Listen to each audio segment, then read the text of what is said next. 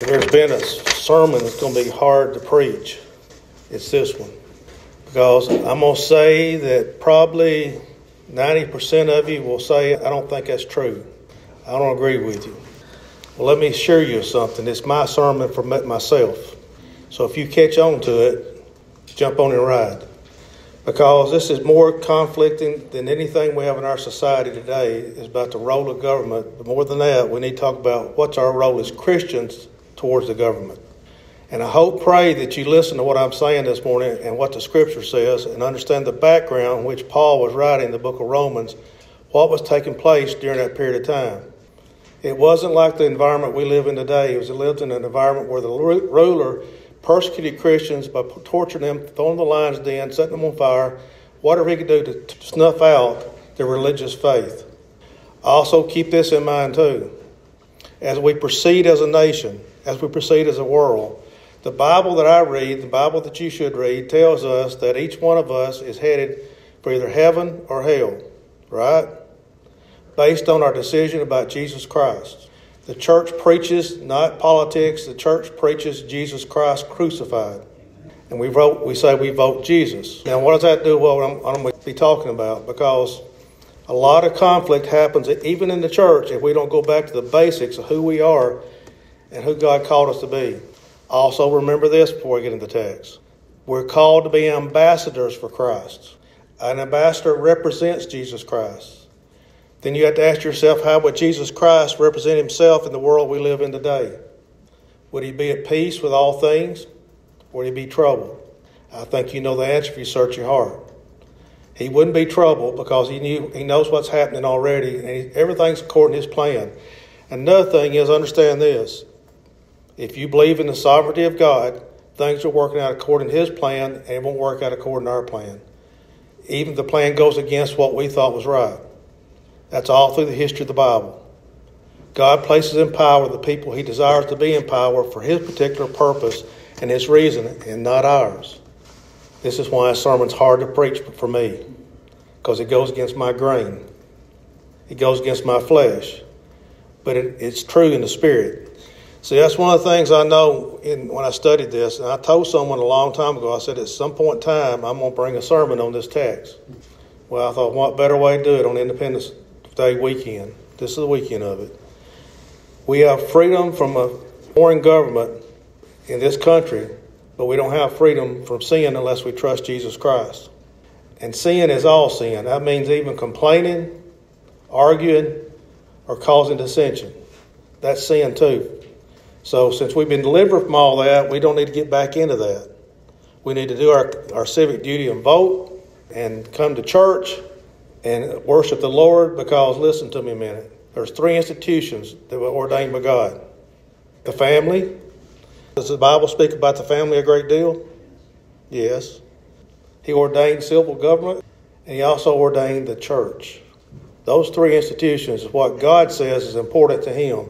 And if those 3 are important to him, then they got to be important to us and how we operate our lives. I only pray that after I get through preaching this sermon, I can believe what I preach and act on it. That's important. How many people you think get in conversations about politics and religion? Not as much about religion as they do politics. Politics has become the dividing agent in our country. It even divides people that are related to each other. Makes people mad, makes people angry. It doesn't do that if you understand that God has everything in his control and he's in power, and whatever he chooses to do, he's going to do. All we need to do is act according to the Scripture tells us today. So let's read through it. Romans chapter 13, verses 1 through 7. Let every soul be subject to the governing authorities, for there is no authority except from God, and the authorities that exist are appointed by God. Therefore, whoever resists authority resists the ordinance of God, and those who resist will bring judgment on themselves. For rulers are not a terror to good works, but to evil. Do you want to be unafraid of authority? Do what is good, and you will have praise from the same. For he is God's minister to you for good. But if you do evil, be afraid, for he does not bear the sword in vain. For he is God's minister, and avenger to execute wrath on him who practices evil. Therefore you must be subject not only because of wrath, but also conscience sake. For because of this you also pay taxes, for there are God's ministers attending continually to this very thing. Render therefore to all their due, taxes to whom taxes are due, custom to whom customs, fear to whom fear, and honor to whom honor. Let me pray. Father God, as I bring this message this morning, please allow me to speak from your spirit and my spirit as we're united together as one in this body of believers, that with truth will come through my mouth and through our hearts from your word, and we'll act accordingly to bring peace in this world, be examples for others to see how we're supposed to live as believers. We ask these things in Jesus Christ's name. Amen. One of the issues in our world today is the crime that takes place in our country. That's one of the main things we talk about a lot on the news, and immigration, all those things. And all those are issues that we all should be concerned about.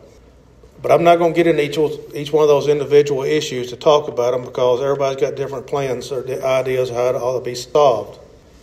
But when it comes to this world, and you ask what's this world coming to, let me tell you what this world's coming to. It's coming to destruction one day. Not because of who we elect so much, but because of the fact how people act. England itself has become more Islamic than it has in the past. And the reason for that is, I read an article on this that said the reason Islam is spreading in England like it is because when you commit a crime in Islam, you get punished immediately. People today are looking for people that would stand up for them, and somebody commits a crime, they get what they need right then. But in our country today, it seems like when someone commits a crime, they get out 3 or 4 times, and they get on what I used to call, when I was in law enforcement, double secret probation. Double secret probation. They keep doing the same crime over and over again because of probation. And we're the victims of it. And people are getting tired of that in this country. And so they want someone to give the answer to it. Remember this as we go through this. It says, let every soul be subject to the government authorities, for there is no authority except from God. And they exist because they're appointed by God. Now, if you don't get that first verse of Scripture in your heart and think about what it says, that these things I'm talking about, these entities, these government entities, whether it be city government, county government, state government, federal government, they're all designed and ordained by God. He expects us to live in peace with those governments as Christians. Because you remember this, we're not part of this world. We live in it, but we're not part of this world. The Bible tells us we're aliens and strangers to this world. The world system as a whole is something the Bible tells us in Romans to abhor, because the world standards are not our standards according to Christian standards. In fact, I'm going to read some verses of Scripture for you to help you understand this. If you go back to Romans chapter 12 and read some of those verses, you don't have to go there unless you get your Bibles open. It says, let love be without hypocrisy, abhor what is evil. Now, if there's evil going on in our world, I don't care what it is, from abortion to illegal immigration, whatever it may be that we see as evil, that's okay. We don't have to stand for it. We can vote against it. But we don't fight people to get what we want. We don't cause dissension within the church because of people disagreeing. Because remember, we have one mission in the church. That's to go out and tell people about Jesus Christ. That means those people that are committing crimes, we pray for them. And boy, I'm going to tell you, it's real hard to pray for somebody who's done evil against another person, because we want justice. But the Bible tells us to do those kind of things to show we'll be examples in the world for people to see how Christians live their lives different from non-Christians. If we're just like the world and non-Christians, then we're no different than they are. But Jesus called us to a higher standard where we love our neighbor as we love ourselves. And the question comes in, but they're not my neighbor. They don't live next door to me. Our neighbor is anybody that God creates, that God calls us to witness to as believers. How many of us in this room used to do the wrong things because we didn't know God? Nobody going to raise your hand? We all did. We all are guilty. When the gospel message came to us and we received Jesus Christ in our hearts, it didn't mean we became perfect Christians, but what we did, there's something changed. Now we abhor evil. We hate evil because evil destroys us. See, that's why we hate evil, because God is love, and God loves us, and He wants our life to be better. But evil came in the world, and evil wants to destroy us. So you got to make a decision. Do I love God's love and His Christ's love for me, so I'm motivated by that love? Or do I do the evil these other people are doing to get back at them. It says also be patient in tribulation. Paul saying that, remember, while Nero was playing the fiddle, so to speak, and sacrificing Christians at his altar. How can he be patient during those times?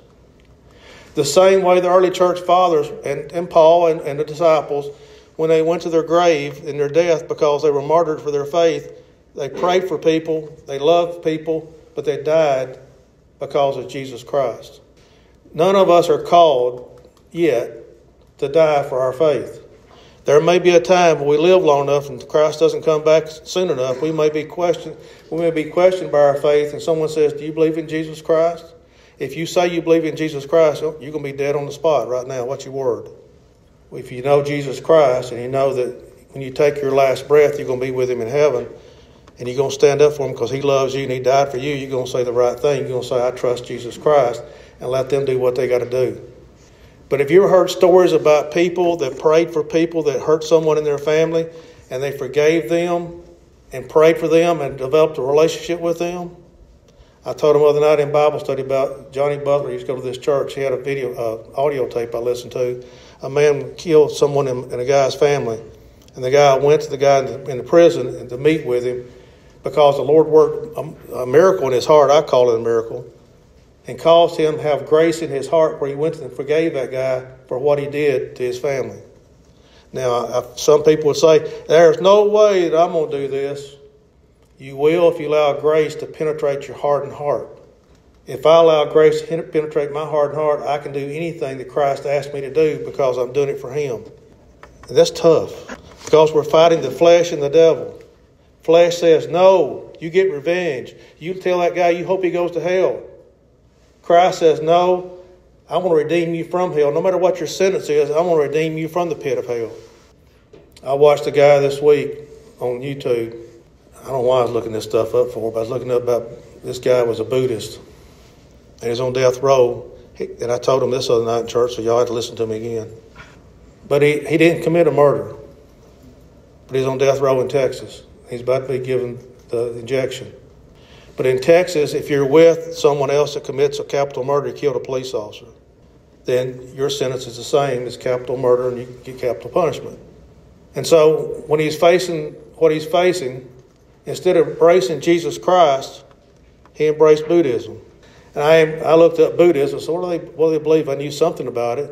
They wouldn't carry out the sentence on him because he got to stay, and the reason he got to stay was the law said if his Buddhist teacher, or whatever he was, teacher, preacher, whatever he was, wasn't there, they couldn't do it.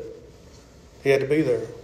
Now what I'm thinking is, because every time as a police officer, when I saw people die, and I've seen my share of people dying, what always went through my mind was the fact, what happens to this person at the moment of death? What is exactly takes place when that person says, "I don't want God in my life," and then they go out knowing that God is their judge, but yet they're holding on to some kind of Buddhist religion or Islamic religion or atheistic religion where they say, "I don't believe there's a God," but yet somebody's telling them, "Trust Jesus Christ because God loves you." I hate the consequences of that person's life, what's going to happen to them. That's why we act as ambassadors of Christ, because there's no one, God says, is unworthy of salvation. It says in Ezekiel, he doesn't desire the wicked to be condemned or go to hell. He desires all men to be saved, I think it says in the book of Timothy.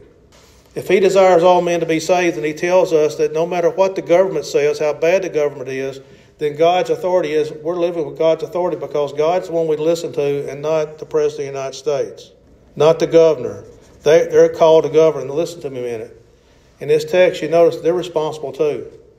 They're responsible to God because they're called by God, just like I'm responsible to God because I'm called by God to preach the truth about what I'm saying, what the Scripture says. If you want peace in your life, follow Christ. If you want to have conflict in your life, listen to the world. Now, when I say listen to the world, we have something we didn't have when I was a kid, when things were going bad. We didn't have social media. We didn't have the internet. And when you have Twitter, Facebook, Google, I don't care what else you got, you have on your phone, if you listen to all that enough, you go crazy. In other words, you always get your mindset from what you read instead of what it says in here. I can do that easily. If I read what goes on in the world and forget what this book says, then I get caught up just like anyone else does. How many of you believe that Jesus Christ is in control? He's King of Kings and Lord of Lords. Raise your hand. If you can't raise your hand, you come down the aisle after a while. Because he is Lord of Lords. He is King of Kings. And he rules from heaven in my heart and your heart. He's not here with us in the present physical sense, but he's with us in spiritual sense. It says rulers are not heir to good works, but to evil. Now, I know what you're thinking already. Well, what about Nero? Was he doing good works? Now, here's the catch. Did Israel, let me say it this way. Don't get me wrong again, but you've got to listen. Did God do a good work when he allowed millions of Jews to be sacrificed, to be killed? You say, how could that be a good work? What happened to the nation of Israel after that? They became a nation. Does the Bible talk a lot about Israel in the last days? Sure it does.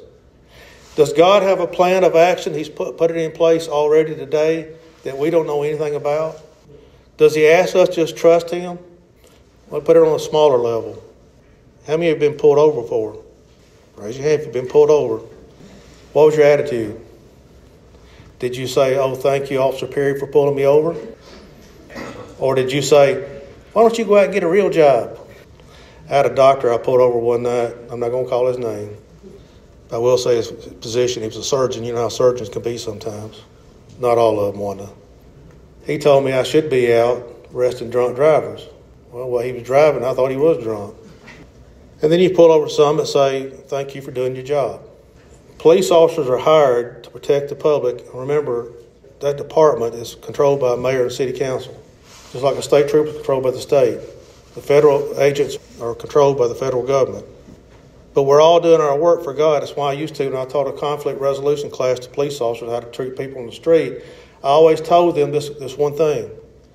The state of Tennessee, the city of Columbia gives you authority to do what you have to do. But your power comes through how you react to them. Do you understand what I'm saying? We have authority as Christians in Jesus Christ's name to speak the word of God to other people because he tells us we can do that. No government entity can tell us to shut up. Remember this, just because the government tells us we can't do something, if it's God telling us we have to do certain things, we do it. Daniel was told not to pray, wasn't he? But he prayed anyway. And he got thrown in the lion's den, didn't he? And the fiery furnace. What fiery furnace will we be thrown in? What lion's den will we be thrown in? Because we stand up for our faith when that time comes. And I really believe unless the Lord comes back, there's a chance that some people in this world will face persecution like they've never seen before. If you live in a box and never read what's going on in the world outside of what you see on the internet, if you don't look at things like I always tell you to look at the Voice of the Martyrs. Every time I get that magazine in, I read it and look at these people in these other countries that are starving to death, being killed for their faith, and we're living in plenty. That makes you stop and think about how important it is to understand how blessed we are in this country. And when people are called to execute wrath on people that are doing evil, remember this. When your house is getting broken into at night, you call the police, usually, don't you? That police officer, whether he or she comes to your house, is risking their lives to protect your property or protect you. When we have people crossing our borders by the thousands, and maybe millions someday, I don't know, thousands, it's like saying, come on into my house and do what you want to do, go unchecked. When you have babies being boarded by people that don't care about babies, say life doesn't begin in the womb, ask David that. David said, you knew me in my inward parts, you formed me in my inward parts. Every life is important to God. Even those lives I'm talking about get capital punishment, they're important to God. All life is. And he's called us as Christians to stand up for what's right, abhor what's evil. You vote accordingly, folks. Don't go out and tell everybody how you're going to vote. Just vote accordingly. You can do whatever you want to do. But if you want to start strife, tell people how you're going to vote. If you want to cause hardships at work, do that. If you want to cause people not to like you, listen, it's getting to the point in this world that you're going to see violence on the street on both sides when this election's over with. Verse 5. Therefore you must be subject not only because of wrath, but also for conscience sake. The reason we do what we do is not just because we fear the wrath of God's authority and people's authority against us. Listen to your conscience. Listen to that small, still voice within you that tell you what's right and what's wrong. For me personally, when I remember that word I use all the time, a tizzy. When I get in a tizzy and get upset about something going on in the world, it's always the Bible that brings me back. And my kids know this. I tell them this all the time because when they get on Twitter and all that stuff, I say, just understand God's sovereign. But then I might get right in the loop with them. It's catching, isn't it? I've been in church a long time. And we used to get together and we talk about different things, but somewhere it always leads to politics. Because it's one reason is because we think we can control one iota of life. And we can't control the day we breathe.